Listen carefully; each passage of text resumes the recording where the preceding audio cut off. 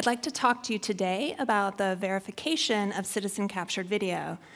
In 2009, the UK's Channel 4 broadcast a video of what appeared to be the Sri Lankan army executing captured Tamil fighters. The conduct in this video, if authentic, would be criminal. However, if authentic being the key. The Sri Lankan government called this video a sinister attempt to bring disrepute to the government, while to the United Nations, this video showed war crimes. Despite extensive forensic analysis by both parties, the authenticity of this footage remains disputed.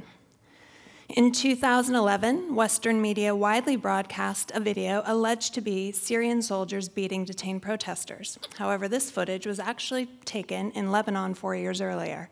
This exemplifies a common way that footage is falsified. The date and location are misrepresented. Another way it's falsified is it could be digitally altered. I think you're likely all familiar with the photoshopped images of the sharks in the floodwater following Hurricane Sandy. And yet another way is the scene itself may be staged. This was the Sri Lankan government's argument about the Channel 4 footage, and here you see Syrian activists embellishing a video by adding smoke to simulate a mortar attack. Now, while the belief in falsified footage can have serious adverse consequences, the disbelief in accurate, authentic footage is equally as problematic. Human rights activists, investigators, journalists, and regular citizens are risking their lives every day to capture footage to bring to light the violent and oppressive actions of abusive regimes. There's a wealth of material to be mined from this footage if it can be authenticated. One use of citizen video of particular interest to the Eyewitness Project is as evidence in criminal investigations or trials.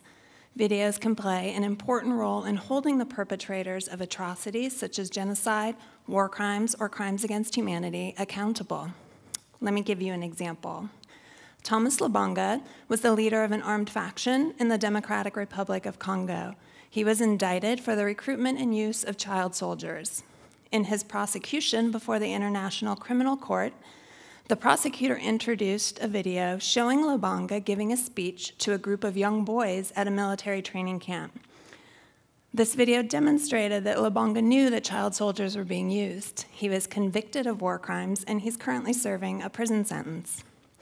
So there's a number of important initiatives underway addressing this verification of crowdsourced footage, a number of which you're hearing about today. Some look at the verification of the information at open source level, while others are looking at embedding key information at the point of capture.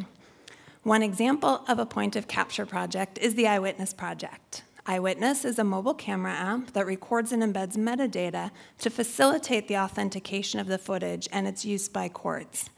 The app records GPS coordinates, time-date information, camera movements, and other corroborating data to help confirm where and when the footage was taken. So here's an example of the GPS capture. The image at the top was taken with the Eyewitness app, and when the recorded GPS are mapped, it elicits the Street View image shown below. The app also calculates a hash value of the pixel count at the point of capture that can be compared with the hash value at the point of receipt. This helps verify that the footage has not been digitally altered. The app user can tag individuals and objects or provide general notes to give more context about the image. They can then transmit the information to a secure repository that will be maintained by the Eyewitness organization, thereby creating a trusted chain of custody. The information and the images are stored and transmitted in encrypted format, and once the user has submitted an image to Eyewitness, they have the option of sharing a copy of the image more broadly. While this type of tool can contribute to the technology for truth movement, it can't do so unless it's effectively used. So what's needed now is the wide dissemination of these types of tools for the collection of verifiable video. And as Sucharita just explained, improved connectivity and transmission options of the data are essential. And finally, even using such tools, the captured information will require further analysis to verify that the content is being correctly interpreted. This requires collaboration among organizations collecting other types of corroborating data. The citizens on the ground where these abuses are taking place are the first and sometimes the only witnesses to these atrocities.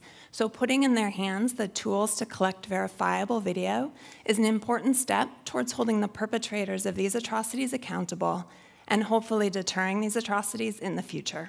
Thank you.